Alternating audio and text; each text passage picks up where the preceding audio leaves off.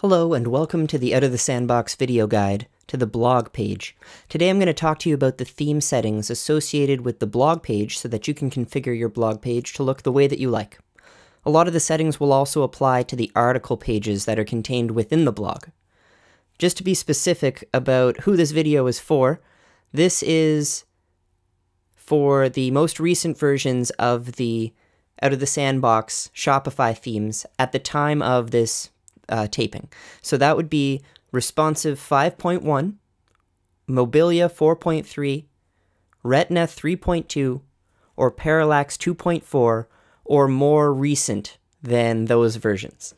The reason is because there are updated settings in these versions of the theme that will not apply to previous versions of the theme, and there's a few aspects of Shopify as well that have been updated since those versions of the theme, and if you would like to have support for those new features, then you will need to update your theme.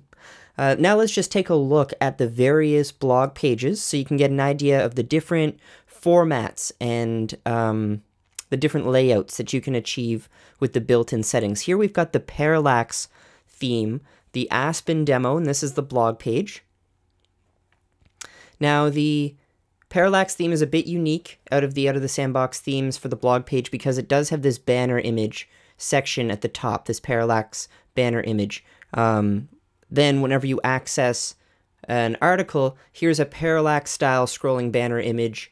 The other themes do indeed have a banner image on the article page, but not on the blog page. And only Parallax has the Parallax style scrolling effect. So that's what the Parallax blog page looks like. Here's Mobilia. This is the blog landing page, formatted one article per row. And then this is what an article looks like. You can take a look at the responsive theme here, where the sidebar is enabled on the blog.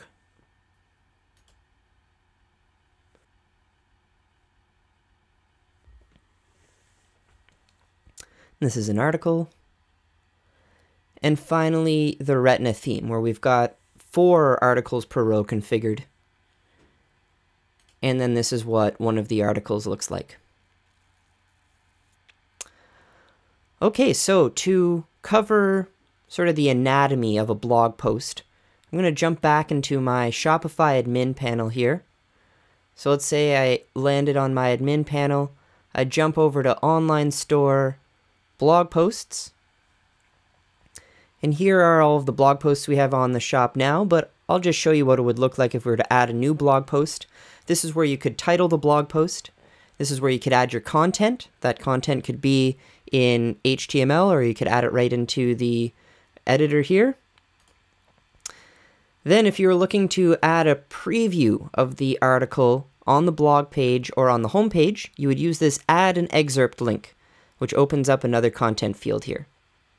Finally, and this is a new feature of the blog page, is the featured image. So you can select a featured image here, and then it will appear on the blog page, and in the Out of the Sandbox theme, it will appear as a full-width banner image, like what you see here. And we have a few guidelines for the image dimensions. We suggest that your featured images be 1000 by 500 pixels, minimum. And if you were planning on using the full width option, then we would suggest probably closer to 1400 by 700 pixels, and some kind of rectangular aspect ratio. So like a 2 to 1 or a 3 to 1 aspect ratio.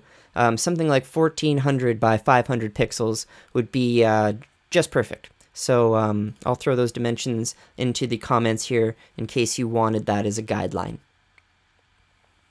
So that's really the anatomy of a blog post. Now let's look at the theme settings associated with the blog page in detail. So I'll use the responsive theme as my example here.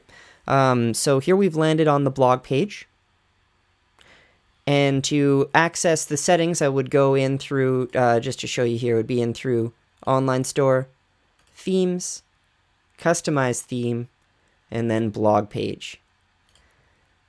And so then on the left here, I've got a live preview of the shop, so my changes before I save them will appear live in the preview.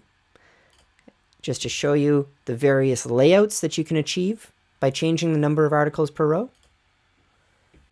And we're using a different number in each of the various demos, so you can flip through them to see how they appear. The breadcrumb links, if I enable them, that's the little path that you use to get to the blog, so you can show the pagination as well if you've got more than one page.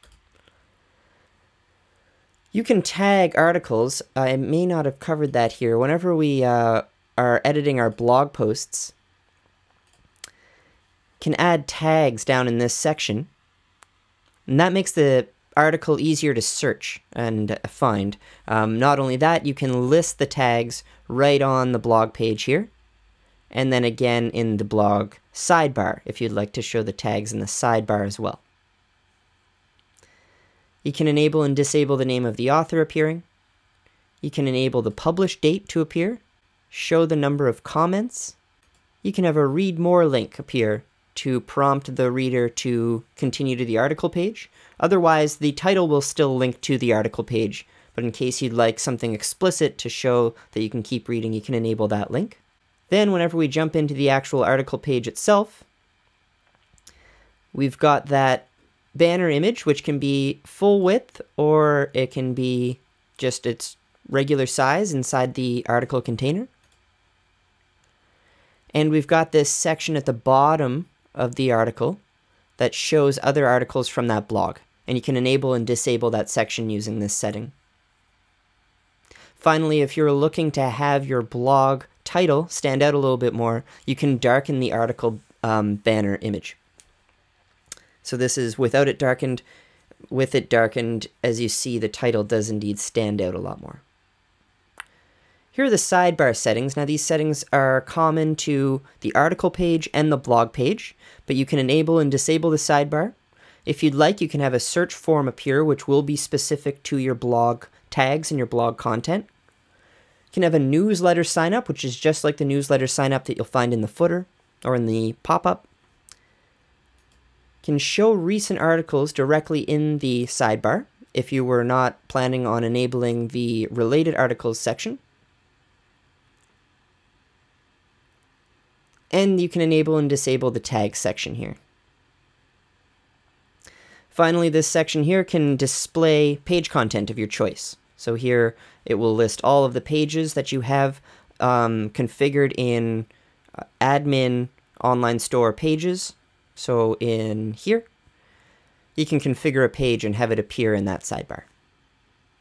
Finally, if you happen to use Discuss, you can enable Discuss and enter your username to have it linked with your Discuss comments interface. So those are all of the built-in theme settings associated with the blog page. To touch on a couple of differences between the themes, the height of the banner image is really going to depend on the proportions of the image, except in the Parallax theme, where this is instead a section height deal. And so this is sort of linked with the styling of the theme itself, whereas in the other themes, the height will be based on really the proportions of the image. Also, just to note, in case you were looking to configure your homepage blog feature, here I'm just going to jump over to the Tokyo Tea homepage. Here's the blog feature here. If you're looking to control and configure it, you'll find the settings in the homepage settings as opposed to the blog settings. So here we have our blog articles settings right here in the homepage settings. So as much as we've talked about the configuring of your blog and the technical aspects of having your blog appear, if you were ever looking for advice on how to structure your blog posts or what kind of content and information you should include in your blog posts, there are a plethora of articles out there, and I'm going to point you to a few. I'm going to include the links in the description of this video. Here's one from Shopify, Why Every E-Commerce Business Needs a Blog, and 9 Ideas to Get You Started. So there's Shopify helping you out with some advice on content marketing, and here is one from HubSpot, Why Blog? The benefits of blogging for business and marketing. And so I'm going to provide these links in the description, and these are from the Out of the Sandbox team who helped me out with the points on this video as well. So my name is Sean Campbell. Thank you very much for joining me on this video about the Out of the Sandbox blog page. Take care.